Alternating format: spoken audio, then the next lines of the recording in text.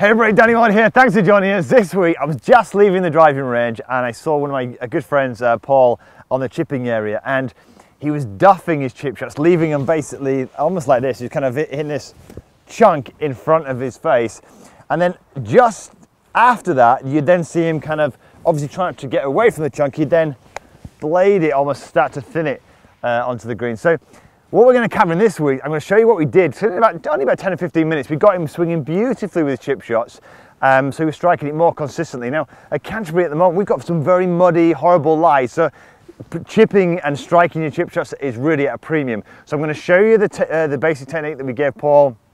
It took only about 10 or 15 minutes to get him really striking it well. I'm also going to go into some difficult shots like really muddy lies, and I'm going to go to a chipping over a bunker too, just as a little bit of a bonus. So let's get started. Let's have a look at this.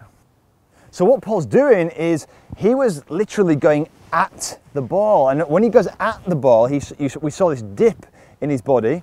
The front part of the golf club, this leading edge, starts digging into the turf. Now, why is he going at the ball? Well, when I asked him a few questions, I started to get some insights. He was kind of focused only on this area. He was saying, Danny, where should I have the ball position? Should I have it back in my stance, forward in my stance? Should I have the handle here, or should I have the handle here? Where should I grip it? Now, I said, those things are important, Paul, and we're going to get to them. Just as they are for you, we're going to get to them in a second. But the most important thing first is just the most simplicity of lick. If I'm going to, if you're there and I'm here and I'm going to throw a ball to you, look, as I'm throwing the ball to you, my arm goes back here and it goes through. I don't have to think about the action, it just goes back and through. Well, the same here bears true with chipping. Paul had made that ball the target, and because of that, he was literally making a swing that did exactly what really, he didn't realize he was telling himself to do this, but it was going at the ball. If we were to help him change the target for a second and make the actual target the target, look what happens. I said, start to swing, forget about this for a second. Just focus on swinging towards your target, like this. Now suddenly, rather than an action that goes this way, it goes where? This way. So let me show you how we built that up so it became more natural. I said, look, to start with, take a few balls so you can learn the feel of this. You get yourself set, and what we're going to do, look at this. As I throw the ball towards the target, look at how my body naturally moves. It doesn't move like Paul was doing when this becomes too, when we're concerned about strike and all that kind of stuff, we end up kind of going like this. But when we forget about strike for a moment and we just think about throwing towards our target, look how our bodies naturally move. Then what we do is think, right, we need to learn the feel of this with a golf club. I love the one-handed exercise. In fact, I've got a detailed video on this I'm going to put up in this top right-hand corner where I go into this in more detail. But one-hands are a really great way because it's just like throwing. If you're right-handed, so left-handed but playing golf, right-handed, I've got something for you coming soon. So watch this. As I'm swinging here, I'm just swinging towards my target. I make a few shots, backwards and forwards.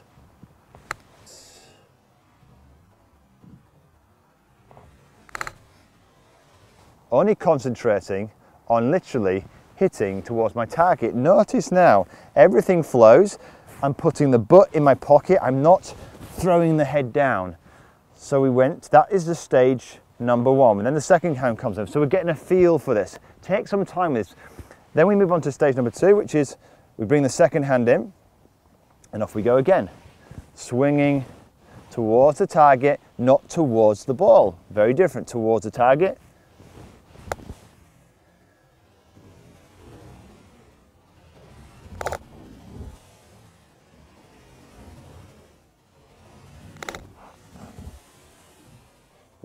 Not towards the ball. Look at how it naturally flows. There isn't a stabbing motion at this. Now we can work on strike. Now you've got the natural motion of the body and it's flowing. We said to Paul, one of the things is you've got to stay relaxed with this. The arm when you throw is soft, yeah, it's not stiff. So you've got to allow this to flow. This is scary for some people, particularly if you're an adult. You don't want to kind of, in a sense, let go of this. You're concerned over strike. Allow this to flow. Now, as he was doing this, his strike was still a little bit inconsistent, but now he had flow. So I then said to him, right, now you've got flow towards the target. What I want you to do is I want you to notice how you're striking the ground. We want to be gliding this club through the ground like this.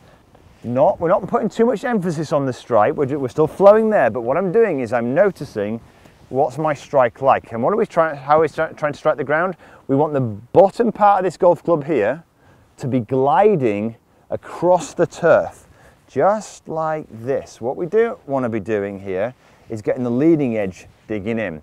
So you need to be able to basically almost kind of visualize two things. I need to be swinging towards my target whilst at the same time paying attention to, am I getting the glide? Watch this. I'm throwing towards my target, but I didn't get the glide. I dug in. I could feel that. So off we go again. Oh, dug in again. So we keep going. I'm still swinging towards my target until I start to get the glide. You learn this feel. Off we go again, backwards and forwards, gliding through, and you'll notice no marks, no divots at all, okay? So we're flowing through to the target. That's the target there, and while we're kind of picturing the flight, we're noticing how that club is interacting with the ground, and at the same time we're allowing it to flow, just like the relaxed arm here. We're just flowing through to the target, and away we go.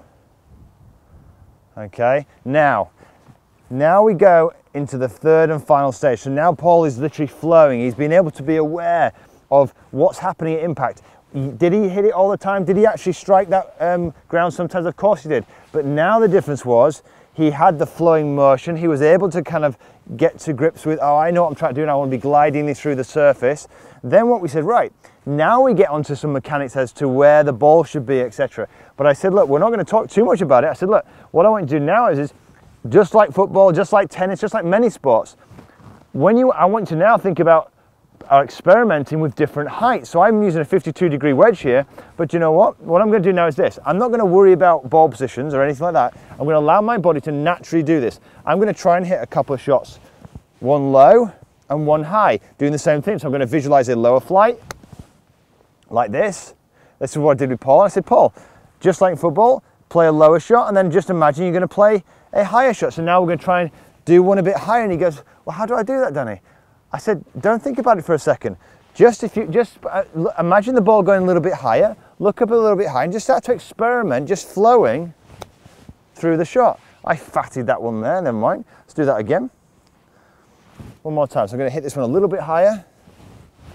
There we go. So it just floats up just a little bit higher, and then grabs a little bit more. So I got him to experiment now, but he's actually playing. He's not kind of going ball back. He's not making it artificial. You know, one of the problems I think is people have so much to remember when they try to play golf. They say, oh, I've got to move the ball back, I've got to move the ball forward, etc., etc. And I think it's just way, way too complicated. So now look at this. I brought you to basically double whammy, muddy lie and going over a bunker. So let's deal with going over a bunker. So going over a bunker to start with should never ever be a problem. I think this is more psychological than anything else. Everything we've just done is exactly the same thing. You just need to continue to flow as normal. The loft of the golf club will get it over the bunker. Everyone, or certainly a lot of people I find, when they try to get it over a bunker, they're trying to make they're almost trying to play these lob shots to make it more complicated. You really don't need to do that. The bunkers, most of them, they can be really deep, but they're not that high. You don't need to hit a high shot. So the first thing, you've got to get over the psychology, and that's just about just trusting, visualizing the shot you want to play. Now, playing muddy lies, there is a premium on strike, but we've just talked about using the bounce, getting this gliding effect. I hear a lot of people saying on muddy lies, you've got to get the ball back in your stance, hands forward. Look, that is a really risky strategy, particularly when you try to get it over a bunker. You know, if you're getting that shaft leaning forward, that leading edge, the sharp bit, is going to be digging into that turf. You've got to make sure you hit that ball. If you don't, you're fatting it. So what I'm doing here is exactly what we've just been doing. I'm really resting the bounce of the flat bit of the golf club on the mud, and what I'm practicing here is I'm going to flow through, and I'm going to practice just gliding that base or the sole of the club through the mud. See if I can get this over the bunker. No, wonderful. It's a tricky shot. Let's have another crack at that one. Okay, one more time. So nice and easy, nice and smooth. There we go, much more confident on that one, a bit more aggressive. Now that's a completely different one. So even the pros find this a little bit tricky sometimes, but you can see here the margin of error is so small, but it's just about getting a feel for what you're doing, having that confidence to go through it and commit to the shot. So in summary, what have we done? We said, look, the ball is not the target. Striking the ball is not what we're aiming for here. What we're doing first of all is this. We are flowing towards the target. You do this with a relaxed flowing motion of the arm. You allow the body to flow with the arm, just like if you were just rolling or throwing a ball underarm. You can do one-handed exercises like this. I told you I'll put a video in the top right-hand corner which can really help you feel this. For some of you, it's going to feel out of control and you won't like that, but this is how you generate feel. You don't throw a ball with a stiff arm, you have to be relaxed. And then the second point here was notice how you're striking the ground. This is how you improve the quality of your strike. We want to strike the ground with the sole plate, the flat bit of the golf club, gliding through. So when you're swinging backwards and forwards like this, the sole plate's gliding through. I remember something similar to this, which you may relate. I remember skiing once, and the skiing instructor saying to me, Danny, look at the view. And I'm like, I don't want to look at the view, I want to look at my skis, I want to know what they're doing. And everyone crashes when you do that. You know, one of the things you've got to do is I looked at the view whilst listening and feeling for my skis and what they were doing. The same is true in golf. Look at where you're going, feel where you're going, that's where we're flowing, and then just in the peripheral kind of senses, feel how that club is interacting with the ground. It makes a technique that doesn't go at the ball, but actually through the ball. And then the third and final thing, remember, this isn't just a bog standard, just hit it towards the target. Think about experimenting with the flight that you want. You know, all this does is it improves your feel, more feel about what you can do. Hope you really enjoyed this video. Again, check out a couple of the more videos on the short game I put in this top right hand corner. If you enjoyed the video, give it a thumbs up and share it with some of your friends who are struggling with their short game. But until next week, have a great golfing week.